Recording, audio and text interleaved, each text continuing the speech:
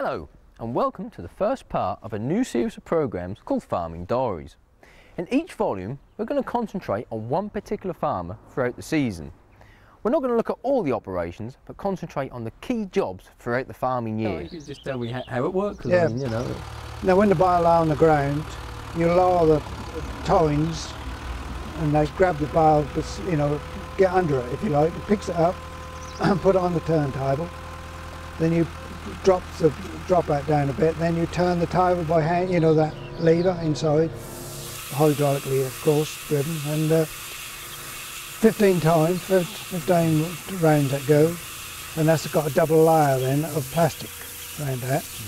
And when that gets to the 15th or 14th time, that'll ding on the box, and you know that's coming up to 15. You stop, put the other lever, and that'll tip it off the back, and as it tips it off, it nips the plastic you put on and holds it ready for the next bale.